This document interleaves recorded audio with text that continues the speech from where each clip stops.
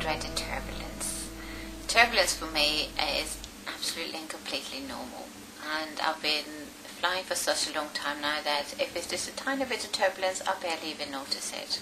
But I want to talk to you what happens when the seatbelt sign comes on, because I can imagine that you feel very anxious about this. Basically, we put the seatbelts on as more of a precaution to make sure that you sit in nice and tightly, and then I will have to sometimes stop the cabin service. This is just basic to make sure I don't spill anything on you, because you don't want a cup of hot tea down your lap. It'll be most uncomfortable for you. So that's when I tuck away my teapots, my coffee pots and my trolleys. And please rest assured that if at some point during these proceedings I shouldn't be smiling, it's most likely because I am actually thinking about a big pile of ironing and laundry I have to do when I do get home.